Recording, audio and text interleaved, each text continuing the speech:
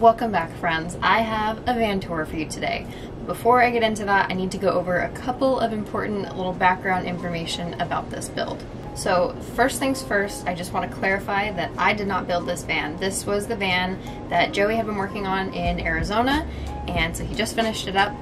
He came out here to my shop in San Diego for the last few weeks, so all that I really helped with was some finishing stuff, but he is the builder behind this particular van. I have been working on a client build myself. If you guys have been watching my channel, then you've probably seen a few videos from that. I'm still working on that one, but I only have a few more weeks, and then of course I will film a tour of that one for you guys as well. So this van was built specifically for a young travel nurse. We're really excited to be able to give her this little home. When the COVID outbreak happened in March, there was definitely a decline in travel, definitely no need for travel at that time. However, there was an increase in need for isolated housing for our healthcare workers that were on the front line of this pandemic. There's a lot of great things about van life, but one potential benefit for some people is that it can be an affordable housing solution. And we recognized a need for that, especially with travel nurses and just frontline workers in general during this time. And again, having the added benefit of having like an isolated, comfortable space, being able to comfortably travel between assignments and so on. So rather than choosing any client for this time frame in our schedule, we decided to find a travel nurse that would directly benefit from having something like this. And we were able to offer this custom build at a highly discounted rate just to lower that bar a little bit and make it more accessible. Really quickly, I want to give a huge thanks to Battleborn and Havelock for both contributing to this project, and I will touch on that more later, but for now, let's get into the tour.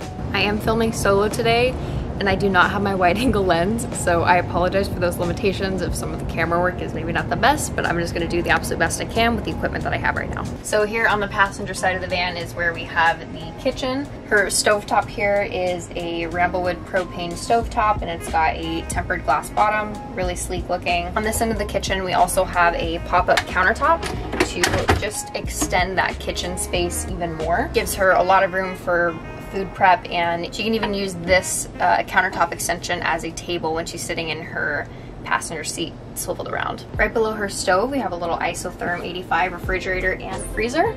Next to that, we have a little slide out pantry here. So that slides all the way out and gives you a lot of additional food storage. And then right on top of that, there's a little silverware drawer that pulls out. Before I move towards the back any further, I'm just going to quickly go over the bathroom. We also have a built-in toilet into this wet room. It is actually a composting system. So the top portion where the toilet seat sits actually removes, and there is a collection bucket down there with a urine diverting system. Let's just be honest for a second, guys.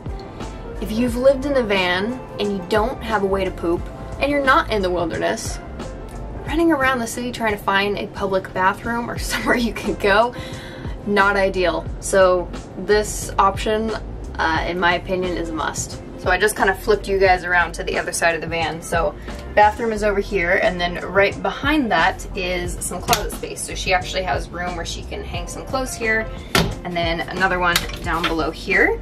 And there's a little slide out drawer that she can use for laundry. Gives her lots of storage, especially for bigger items. Right behind that, she has some dresser space. So this has, this gives her extra countertop space in addition to what she already has over here. And then it has 4 nice big drawers, all of these latched with really heavy duty latches. So now we're making our way to the back of the van.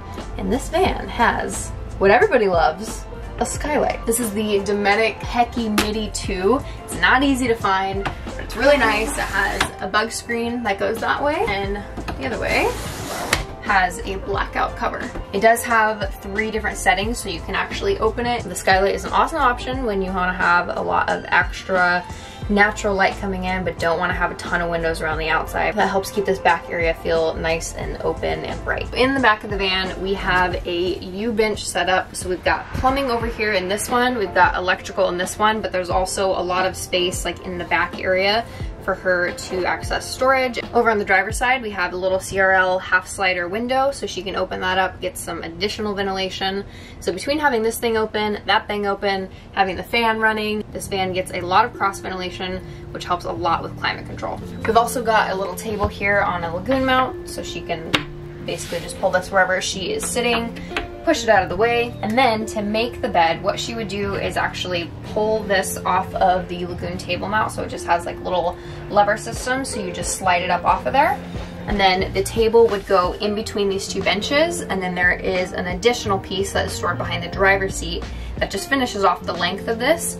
And then you would remove this middle cushion here and then pull these two bigger ones to the middle, and then the side cushions here come down on the sides. And this is somewhere in between a queen and a king, so it's the length of a king bed and just under the width of a king bed, so a little closer to a queen. She also has upper cabinet storage along both sides of the van, so these open up. They're all on gas struts, and then they close and latch. In this little upper cabinet right here is her control center. So this is where she can monitor her batteries, turn on her inverter. She's got a water gauge here so that she can see when she needs to fill up her water tank. Has the remote for her vent fan, and then also has two switches here. Those are connected to the ball valves on both of the gray tanks. So there are two gray tanks. There's one for the kitchen side and then one for the shower side. This is essentially the guts of the van, her electrical system. So I just want to really quickly run you through the specs for those of you who might be interested. So she has 3 100 amp hour lithium ion batteries from Battleborn.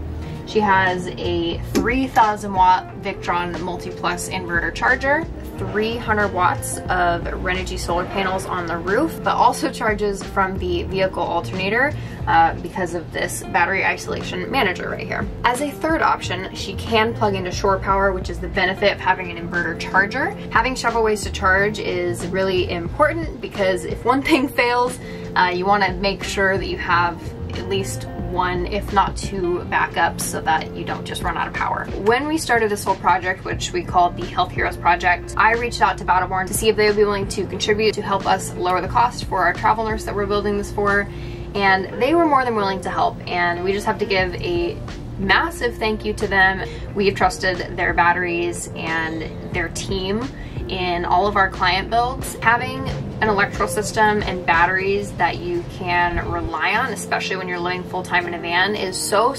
important. Their technical team is very helpful when it comes to troubleshooting or even just setting your stuff up. So even if you're doing a DIY build, I think it's really helpful to be purchasing products and working with a company that's actually willing to help you, so that if you run into something, you're not just completely SOL. So once again, huge thank you to Battleborn for contributing to this project and just helping us bring the whole project to fruition. Well, I think that is pretty much going to do it for today's tour. Thank you guys so much for watching all the way through. If you guys are interested in watching the van that I've been building, I had to take a little break from making videos of that to help Joey finish up this one, but I will be back to doing that so you can see what I've been working on there.